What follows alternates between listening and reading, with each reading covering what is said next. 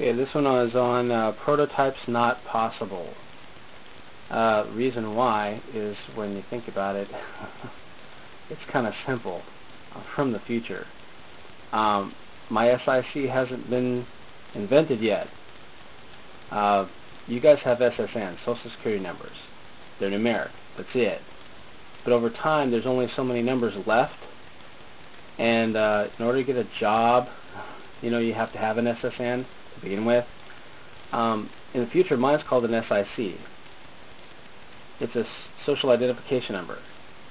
And again, in the future, you're going to run out of numbers at a certain point, and they're going to go alphanumeric. So when you start off with your, groups of like 3 numbers, 2 numbers, and then 4, they're going to start with the very first one in the first group. After a while, when they run out of numbers and just numeric, and they're going to make alphabet out of the very first number in the first group of 3. And then you've got all these extra numbers now that all start with like A, and then all the numbers you can recycle through that. I think they tried to recycle them at the beginning, but then records were getting mixed up because somebody else had the SSN before, and it just didn't work, so they went alphanumeric. So anyway, my SIC hasn't been invented yet. So imagine how hard it is to get a job when nobody knows you exist. You don't have any proof of an SSN. I mean, it's just really not possible. So consequently, I have to take jobs that I get paid under the table, or they just kind of overlook the fact that that I don't have an SSN, and they'll just keep me on the books as long as they can. But then after a while, when they go to report, they have to either say, "Oh, it was an oversight. Sorry," to whoever they're reporting to, and I have to find another job.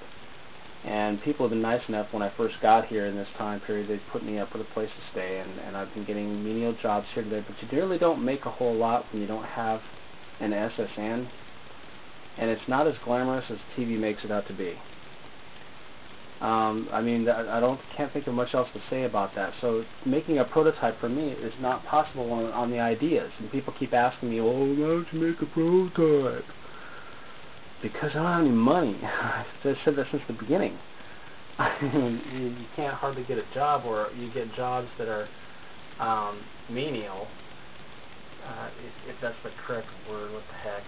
I don't care. It's been tough enough being here. It really hasn't been great for me. Nobody's really like saying, "Oh, you're from the future, let's make you a star," or anything like that. I mean, it's not like you see on TV. It's not like that. So money is scarce. I'm barely making it day to day. I've been here long enough. I wish somebody would just come back and pick me up and take me home. So there you have it. I mean, if you guys don't do it, then it won't get done. And like if you guys went back a couple hundred years, or think of it even 1,000, and try to explain to people what you've seen in this time period, unless you had the basic engineering skills to actually produce the materials to make the primitive tools that can make the newer materials, that can make the more better tools, that can make and use and find the new materials to make the better tools, that can find the materials to make the better tools, and so on and so forth, and just keep progressing in a very, very short period of time. Unless you actually were able to do that, you're kind of stuck in a situation like, I don't know, me, where I can only explain on this what I see. I got this cheap little video camera, and I'm trying to give you guys these things that I've seen in the future. So I really would like to go back.